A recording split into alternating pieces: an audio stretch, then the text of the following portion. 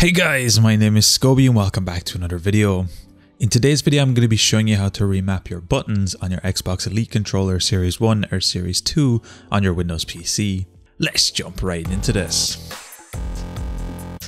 So the first thing of course you're going to need to have is your Xbox controller connected to your PC. So this can either be wireless or wired, either should work without any problems. For me, I always recommend doing this method wired as it has the least amount of issues. However, if you're connected wirelessly, it should also work without any issues. If you are having any issues, I would definitely recommend trying a cable first and then seeing if that solves your problem. We're going to be clicking on our start button on the bottom left and we're going to be searching for store and we're going to be looking for the Microsoft Store app right here. We're going to need to click this open, and here if you're not already logged in, you are going to need to be logged into your account.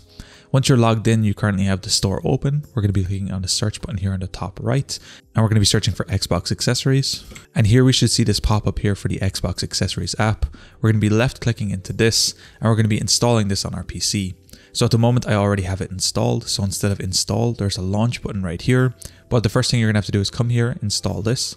Once it's installed, we're going to be clicking launch and we're going to be opening up the app. From this point, you should be brought to the Xbox accessories screen, and here we should see all of our currently connected controllers. So at the moment, as mentioned, I am using an Xbox Series Elite 2. As you can see, I currently have this on screen right now. You can see all of our mappings right here. You can see the currently selected profile. You can see all of the profiles available. And what we can do from this point is actually click to configure this controller. And here we're going to be able to edit the profiles that are set up. We can create new profiles, and I'm going to be showing you exactly how to do it.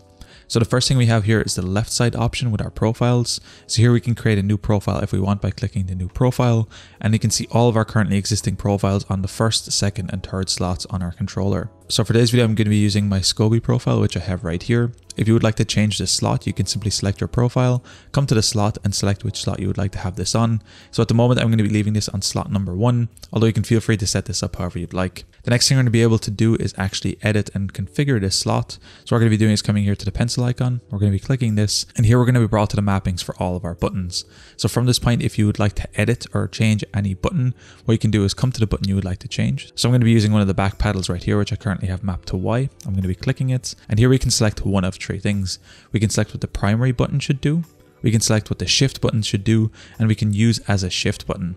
So at the moment I'm going to talk about the primary first, and then I'll be talking about the shift options in a second.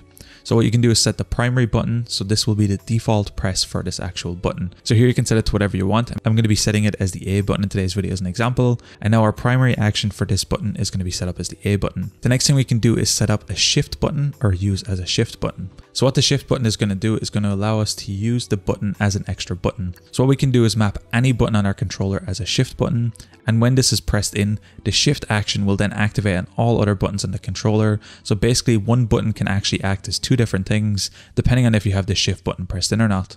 So for example, if we use our lower left paddle as a shift button and then set our shift button on the upper left paddle to A, whenever we have our lower left paddle pressed, our upper left paddle will then activate as an A button when our shift button is pressed in. So this basically activates as a secondary button whenever you have a shift button enabled. Now this isn't mandatory, you don't need to have a shift button, and for my liking I don't actually like using this. However, this is a nice option that you can have. So you'll need to set up a shift button paddle, which will basically press and then change all other buttons that are pressed when that is held in to a shift button action, which is really cool. However, it's not really my thing, but this is what you can set up here. Once you're happy with everything here, simply click OK, and you can go through and remap everything you want on this controller if you would like. You can map your left triggers, your bumpers, your buttons, everything else here you want. You can change exactly how you want. The next thing we can do is come to our left stick, and here we can actually set up a curve and calibration. So what you can do is set up a primary and a shift action, again as mentioned with the shifts before. We can set up our sensitivity curve. So by default it's just a flat line as you can see here. You can set up a delayed, which means it will slightly delay when trying to press, and you can even adjust this curve here as well.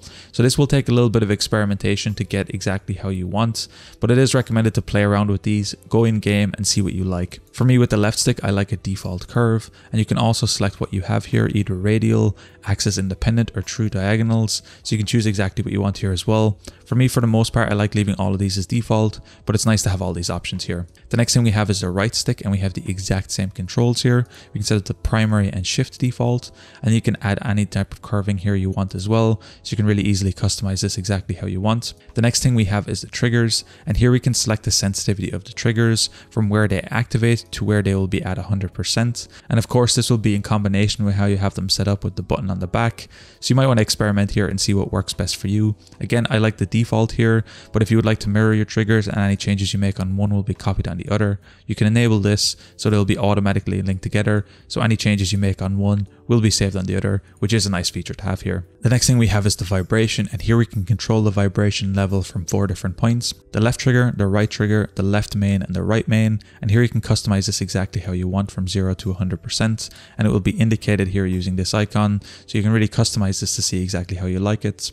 And then the last thing we can do here is adjust the brightness of our button on our controller. So here you can go from fully off to fully on, or even somewhere in the middle. You can actually seeing this be reflected live on your controller, so you can really customize this how you like and set it up exactly how you want. Once you're happy with everything, I'm going to be clicking back on the top left, and just like that, all of your button profiles are saved.